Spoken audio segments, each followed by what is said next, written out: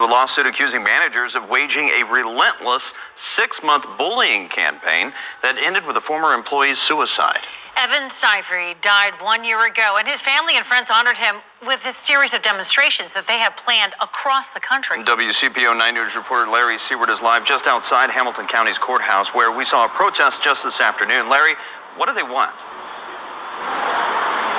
Family wants to win a lawsuit they filed here last year, but a family spokesperson also told me they want Kroger to accept responsibility in Seyfried's death.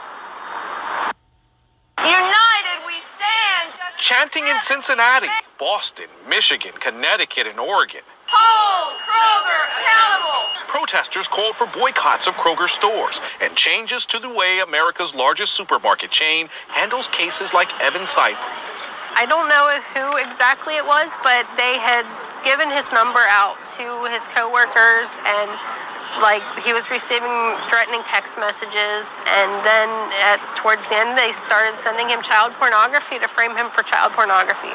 I think that was a lot of what triggered his spiral, because he thought he was going to end up in jail for something he didn't do. Amy Chamberlain dated Seyfried. They worked together in Kroger's Milford store, where she claims managers who did not like her boyfriend bullied him relentlessly for 6 months. That's organizational mobbing.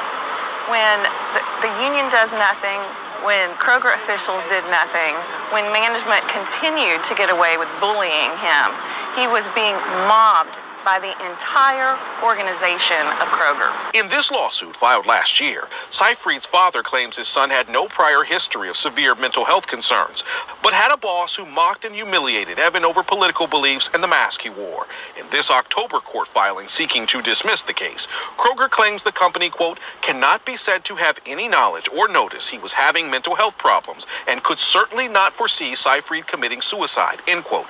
In a statement to WCPO 9 News Today, a spokesperson added that, quote, the Kroger family is saddened by the loss of our associate Evan Seyfried and extend our condolences to his family and friends. Because this is a matter of active litigation, we are not able to comment further, end quote. Still, this crowd sounds determined to get more. It's like legally, that's what they're going to do. They're going to do whatever they can to dismiss it. But morally, I'm really hoping for a change in the way companies handle bullying.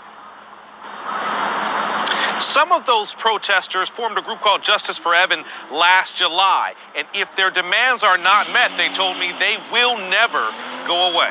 Live downtown, Larry Seward, WCPO 9 News.